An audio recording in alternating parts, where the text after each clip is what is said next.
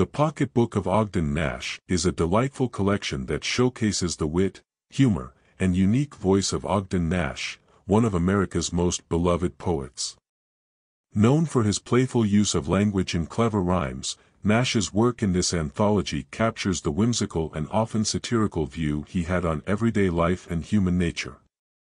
This collection not only highlights Nash's poetic style but also provides insight into the societal norms and cultural observations of his time. One of the most striking features of Nash's poetry is his ability to play with language. He often bends grammatical rules and invents new words to suit his rhyming schemes and humorous intent. This playful manipulation of language is evident in poems like "Candy is Dandy, but Liquor is Quicker," where the simplicity of the rhyme belies a deeper commentary on human indulgence. Nash's inventive use of language serves to create a sense of spontaneity and fun, inviting readers to look at the world through a lens of humor and whimsy. Nash's humor is another defining characteristic of his poetry. He has a knack for finding the absurd in the mundane and turning it into something worth laughing about. In "The Cow," he humorously describes the cow as a creature that moves in every sense of the word, playing on the double meaning of moves and moo. This kind of wordplay is typical of Nash's work, where he often employs puns, double entendres, and clever twists to bring a smile to the reader's face. His humor is light-hearted and often self-deprecating, reflecting his keen awareness of human foibles and idiosyncrasies.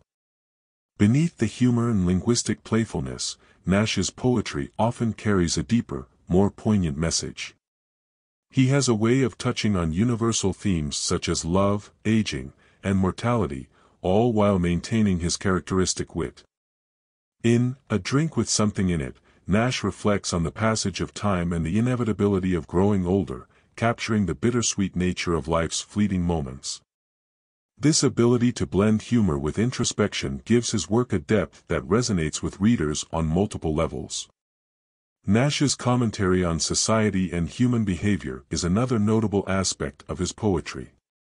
He often uses his verses to poke fun at social conventions and human nature, highlighting the quirks and contradictions inherent in both. In "The Terrible People," he humorously critiques the self-righteousness of those who consider themselves morally superior, pointing out that, the terrible people, they know who they are. Through such observations, Nash encourages readers to reflect on their own behaviors and attitudes, often revealing the absurdity of social pretensions and moral judgments. The accessibility of Nash's poetry is also worth noting. His verses are straightforward and easy to read, yet they carry a depth of meaning that invites further reflection.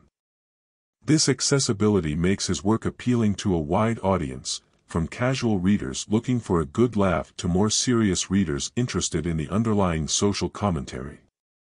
Nash's ability to connect with readers from all walks of life is a testament to his skill as a poet and his understanding of human nature. In "The Pocketbook of Ogden Nash," readers are treated to a comprehensive overview of Nash's work, showcasing the full range of his poetic talents.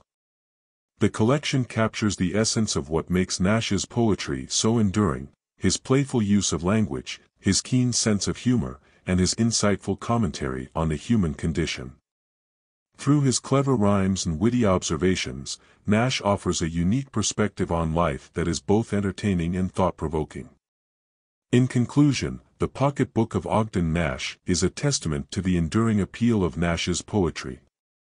His ability to combine humor, language play, and social commentary in a way that is both accessible and profound makes his work stand out in the landscape of American poetry. This collection serves as a perfect introduction to Nash's oeuvre, offering readers a glimpse into the mind of a poet who saw the world with a twinkle in his eye and a smile on his lips.